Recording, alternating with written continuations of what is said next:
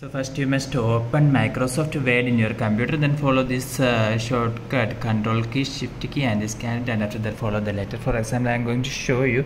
So after opening the Microsoft Word, you must in your computer keyboard, so this is the Control key, this is the Shift key, and this key you must press these three keys at the same time.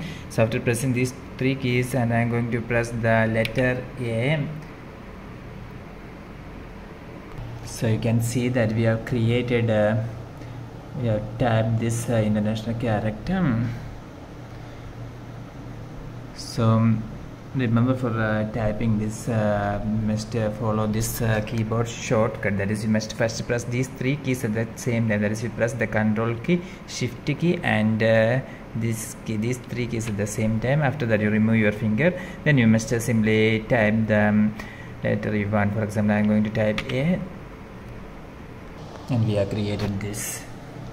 For more videos you can subscribe Engineers Online. Thank you.